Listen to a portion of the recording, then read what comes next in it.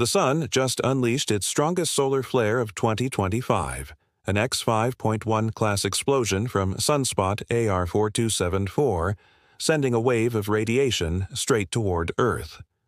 At 5 a.m. EST, the flare blasted X-rays and ultraviolet light into our upper atmosphere, causing radio blackouts across Africa and Europe. High-frequency communications went silent for minutes as the Sun flexed its magnetic power. This wasn't an isolated blast. In the last few days, AR4274 has fired 3 X-class flares in a row, each one hurling coronal mass ejections, giant clouds of charged particles racing through space at over 4 million miles per hour. They're now on a collision course with Earth. When these CMEs hit, we could see a G4-level geomagnetic storm. That's severe.